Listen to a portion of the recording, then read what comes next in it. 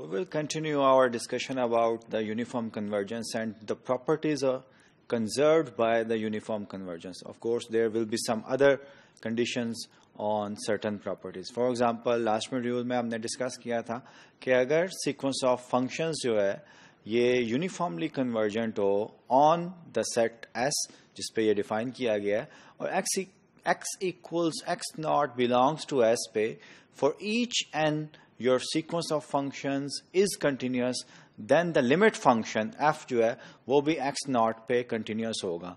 इसी को ही generalize करेंगे. In fact, corollary है जो कि इसकी generalization है कि अगर fn sequence of functions uniformly convergent हो, secondly fn on the complete set S पे continuous हो, then the limit function f will be continuous on the complete set S जिस पे भी sequence of functions जो है वो define किया गया. इसको हम proof भी करेंगे. Proof in the sense कि exactly same way से proof किया जा सकता है. That's why I just give you some hints and you will do it yourself. Furthermore, we will discuss कि अगर आपके पास sequence of functions है उसका आप इंटीग्रल लेना चाह रहे हैं तो क्या सीक्वेंस ऑफ फंक्शंस अगर कन्वर्ज कर रहा है यूनिफॉर्म या पॉइंट वाइज, एक एग्जांपल से एक्सप्लेन करने की कोशिश करूंगा कि व्हाट अबाउट अगर एफ एन जो है each F N is integrable and we integrate each function F N, so we have another sequence of functions. वो सीक्वेंस ऑफ फंक्शंस क्या यूनिफॉर्मली कन्वर्जेंट होगा, पॉइंट वाइज कन्वर्जेंट होगा, और क्या वो कन्वर्ज करेगा जो लिमिट फंक्शन है f उसके इंटीग्रल को. इसको एक एग्जांपल से मैं एक्सप्लेन करने की कोशिश करूंगा and then we will discuss the formal result के यार what are the conditions required to this to be satisfied, जो कि मैथमेटिकली भी हम देखेंगे. So the first result is if fn converges uniformly to f on the set S. ये तो exactly same चीज है जो पिछले रिजल्ट में भी थी. And each function fn is continuous at a point x naught in S.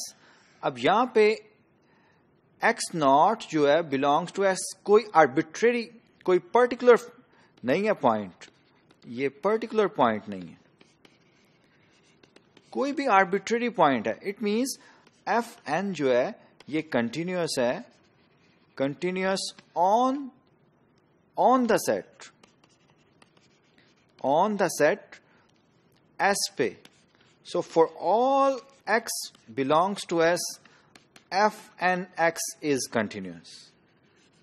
Then so is the limit f. तो f भी जो है वो भी continuous function होगा. That is a uniform limit of continuous functions is continuous on the set S.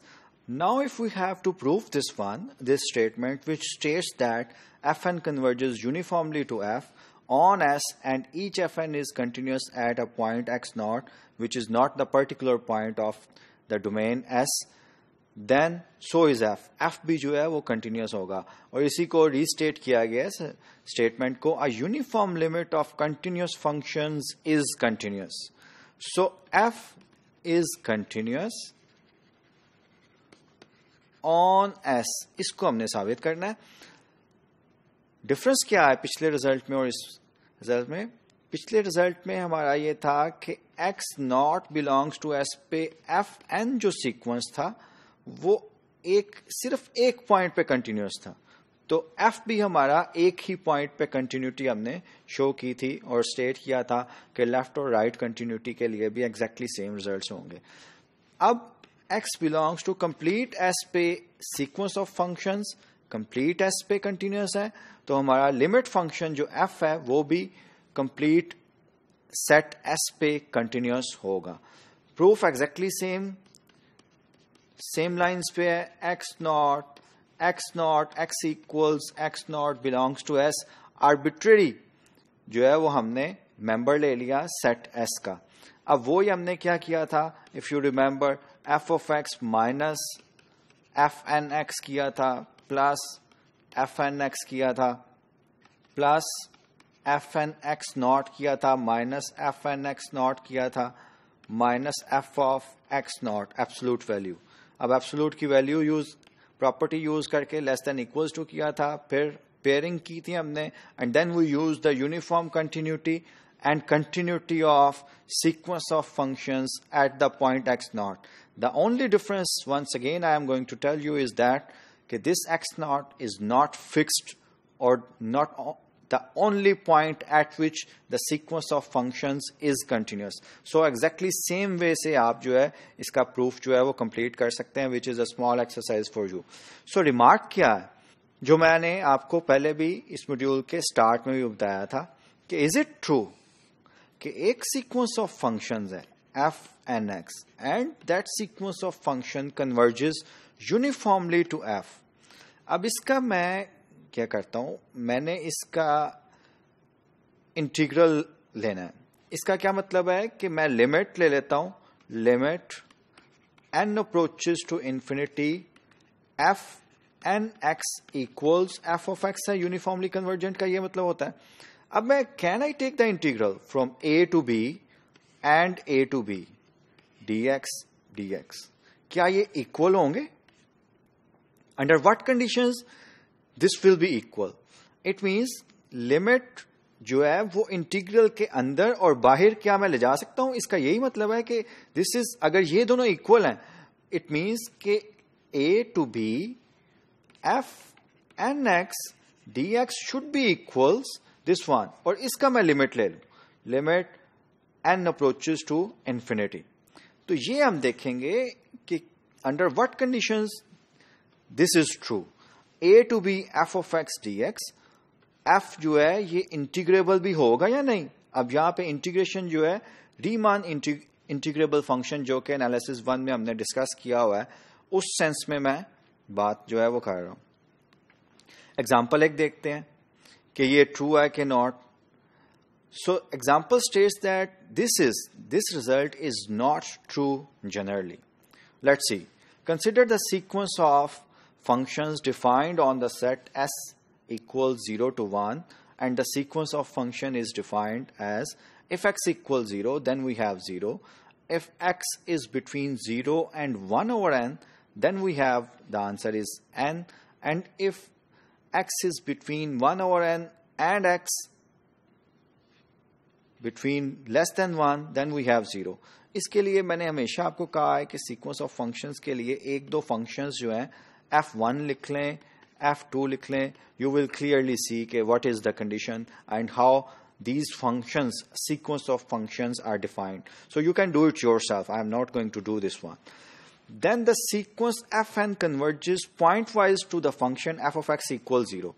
This sequence of functions converges pointwise on to the function f of x equals 0. Null function जो है, zero function जो है, उस पे pointwise ये converge करता है and is not uniformly convergent.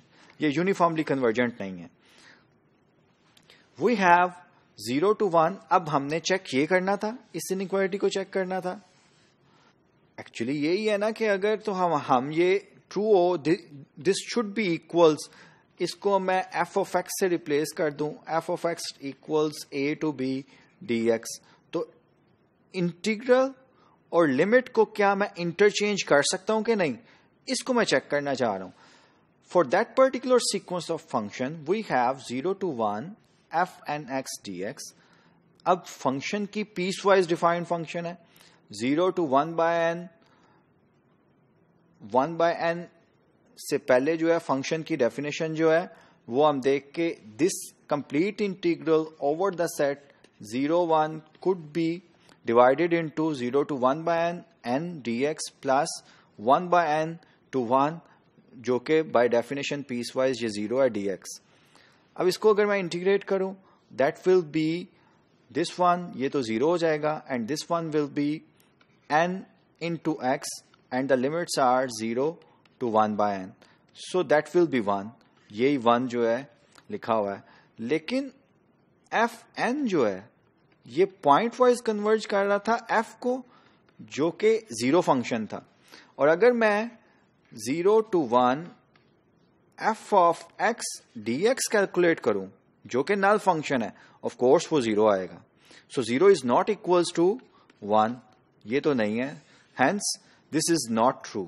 Generally हमने क्या चेक किया है कि हमने देखा है पहली बात कि कंटिन्यूटी को जनरलाइज किया है सिर्फ एक पॉइंट पे, if the sequence of given sequence of functions जो है ये कंटिन्यूअस हो on the set, then sequence of functions अगर यूनिफॉर्मली कन्वर्ज कर रहा है तो लिमिट फंक्शन एफ जो है वो भी कंटिन्यूअस होगा over the set S. Secondly हमने ये देखा है कि अगर सीक्वेंस ऑफ फंक्शंस जो है उसकी लिमिट जो है वो ली जाए और उसका इंटीग्रल ले लिया जाए, तो एफ ऑफ एक्स जिसको वो कन्वर्ज कर रहा है उसका इंटीग्रल ले लिया जाए, generally these are not equal. और एग्जाम्पल में particularly what was missing, we have the point wise convergence. Point wise convergence तो हमारी थी लेकिन यूनिफॉर्म कन्वर्जेंस नहीं थी। सो नेक्स्ट मॉड्यूल में हमने यही चेक करना है कि अंडर व्हाट कंडीशन इंटीग्रल और लिमिट जो है वो इंटरचेंज किए जा सकते हैं for a sequence of functions.